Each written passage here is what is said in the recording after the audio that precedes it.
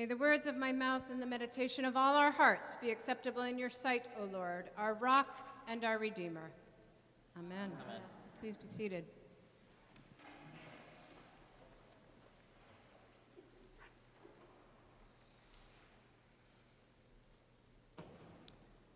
One way that I meditate on Scripture to prepare for a sermon is to sit quietly with the characters and listen to what they want to teach me. Sitting with the Samaritan woman at the well has been profoundly beautiful as I've pondered the theological implications of this story, as well as the ways her story was resonating with me personally. She teaches me the importance of dialoguing with Jesus as a pathway to increase my faith in God and to be a better witness of God's love in the world. She draws my attention to the human potential for making assumptions about someone else's story and the ways I can make judgments based on what I see, rather than taking the time to sit quietly and listen. And she has motivated me to take an inward look at some of the prescribed roles, societal norms, and gender-based binaries that have been placed upon me that still leaves me thirsting for that liberating, life-giving water that Jesus has to offer. Yesterday, during my morning meditation time, I closed my eyes, invoked the Holy Spirit, and asked Jesus to show me the way to salvation. Kind of a big ask, I know. But that's where my spirit wanted to go in the moment. Through surrendering to that moment, I saw in my mind's eye the most extraordinary vision. I was on a bit of land, nowhere in particular, but it was green and lush and healthy looking. Below me was a river, flowing gently before me the way rivers do. With the ear of my heart, I could hear a familiar burbling sound as the water rushed over the stones at the bottom. I felt such a sense of peace and serenity in the place the Spirit brought me to in that moment. There was nothing else around me but the ground I was standing on, the rushing river, and the Spirit of God.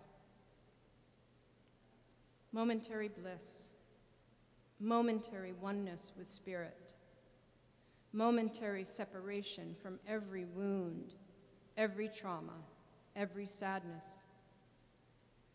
I was one with something else that I recognized as nearness to God. Seizing the moment, I asked God to show me the way.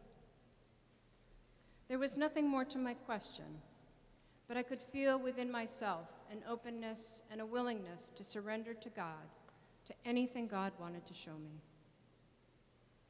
And without hesitation or conscious thought, I lifted out my arms as if I were ready to take flight.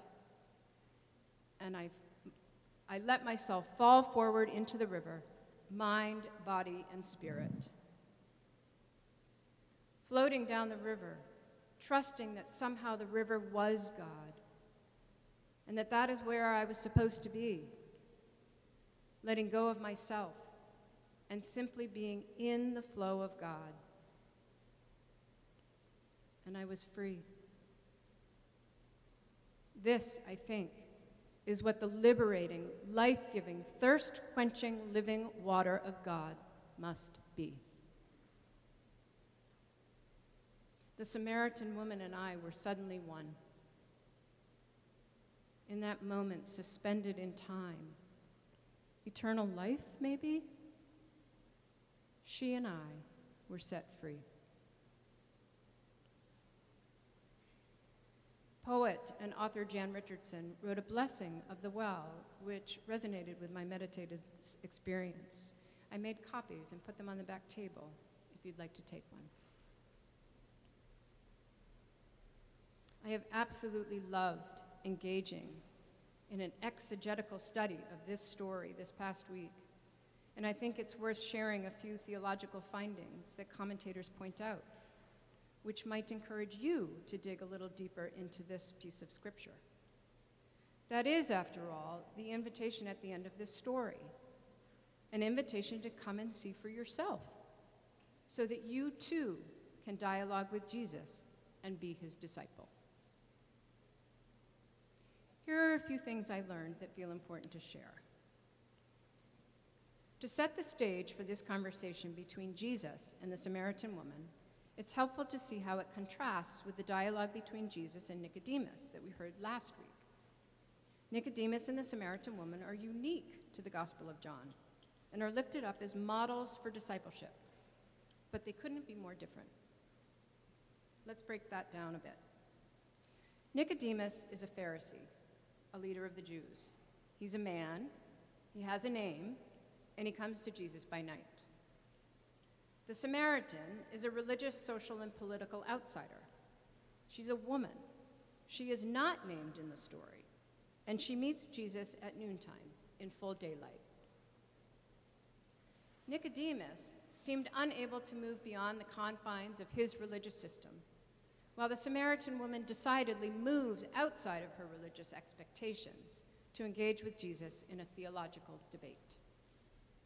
Nicodemus could not hear that Jesus was sent by God, while the woman at the well hears the actual name of God, I am. And they both leave their encounter with Jesus with a question. Nicodemus asks, how can this be? As he leaves in disbelief, while the Samaritan woman asks, he cannot be the Christ, can he? Which leads her to witness to her whole village. She invites them to see for themselves what salvation through Christ Jesus can mean for them in their own lives. Now, the setting for this scene is carefully laid out by the gospel writer. But in order to understand why the setting is so critical to the theological teachings of John's gospel, we need to include the verses that have been left out of the lectionary, verses 1 through 4, which lead Jesus arriving in Sychar. They read like this. Now Jesus learned that the Pharisees had heard Jesus is making and baptizing more disciples than John, although it was not Jesus himself, but his disciples who baptized. He left Judea and started back to Galilee. But he had to go through Samaria. So he came to a Samaritan city called Sychar, near the plot of ground that Jacob had given to his son Joseph. Jacob's well was there, and Jesus, tired out by his journey, was sitting by the well. It was about noon. These verses are important to highlight because they offer some clues as to why this encounter with the Samaritan woman are important to both Jesus and the woman. First, we are told that Jesus is making and baptizing more disciples than John, which naturally irritates the Pharisees. Now remember, last week's attempt at making a disciple failed in Nicodemus.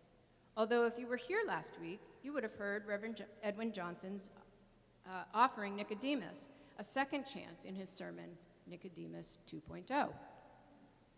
I commend to you Edwin's sermon, which was recorded for your listening pleasure. Back to Jesus. So Jesus is on his way back to Galilee from Judea, and the scripture states, but he had to go through Samaria. Commentators agree that Jesus probably didn't actually have to go through Samaria. In fact, Jews in the time of Jesus would have intentionally avoided Samaria due to the rift between the Jews and the Samaritans. During that time, Jews traveling from Jerusalem to Galilee would have crossed over the Jordan River and traveled up the other side, crossing the Jordan a second time and into Galilee.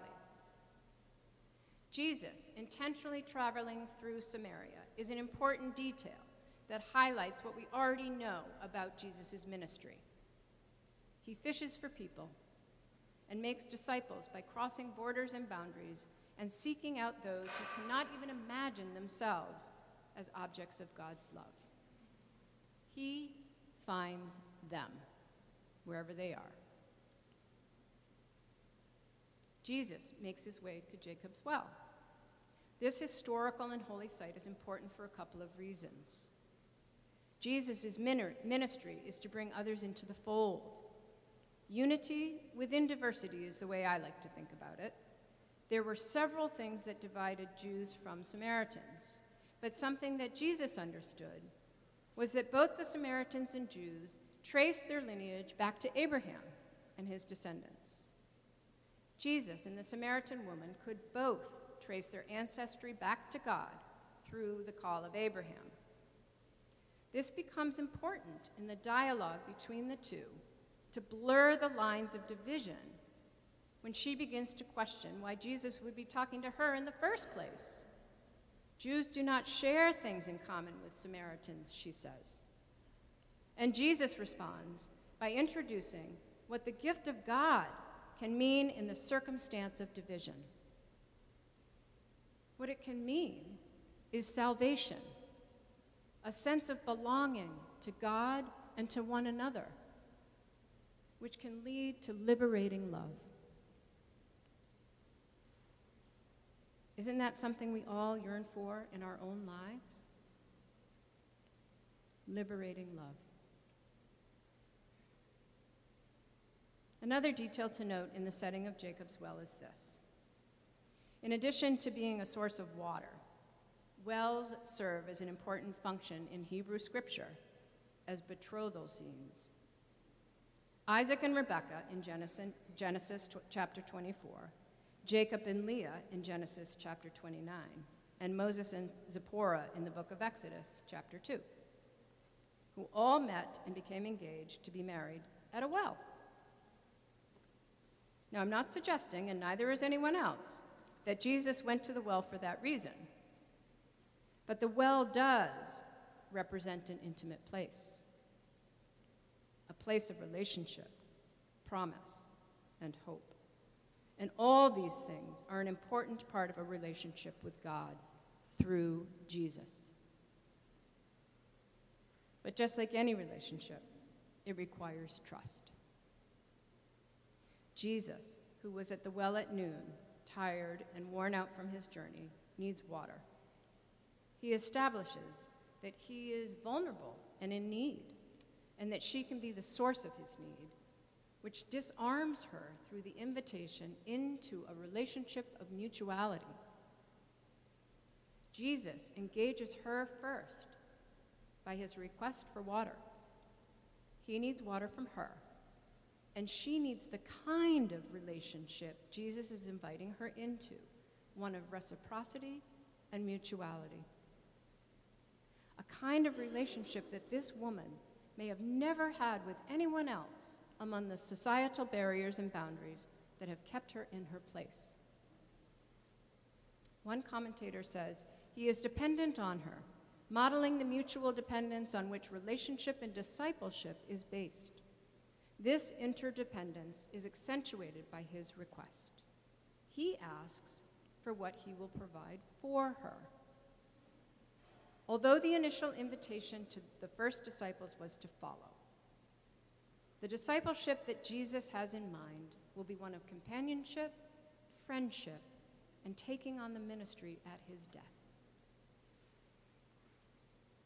This kind of relationship and model of discipleship that Jesus is offering is important to the conversation that Jesus has regarding the woman's 5 husbands. Oftentimes, the conversation about the woman's many husbands and her current relationship with a man who was noted by Jesus not to be her husband is interpreted as a judgment on her moral character, her sin, if you will, for which she needs forgiveness. But the text never actually says anything about sins she's committed, nor does Jesus ever forgive her in the scripture passage. Jesus is not critical or judgmental or condemning. Rather, he simply knows her truth, and he wants her to recognize him as truth, and the truth of who she could be in him. Commentator Caroline Lewis states that, moreover, sin in the Gospel of John is not a moral category related to behavior. Sin is unbelief, the inability or unwillingness to acknowledge Jesus as Lord and God. Through theological discourse, the woman at the well was able to move beyond the literalism of the conversation with Jesus to a new level of understanding who Jesus is and the potential for who she could be in him. Abide in me as I abide in you, says Jesus. This is the invitation for us all, I think, and the catalyst for this woman's witness to her whole village. He told me everything I have ever done, she says. He knows her truth. Not only does he know about her, but he knows what it means to be her. This is the intimacy that a relationship with Jesus offers each of us, to be known, to be fully known by God through Jesus. This is the liberating love that we experience when we can surrender to God's love for us. By leaving her bucket behind, the Samaritan woman leaves behind her marginalization and her loneliness, because Jesus has now brought her into the fold of God's truth and abiding love. She is reborn into a new and abundant life of ever-flowing living water, a river of love like the one I dropped into during my meditation, where she is set free to become who she is in God. What better witness could there be to invite others to come and see than one who has fallen into the flow of the living water of Jesus? Amen.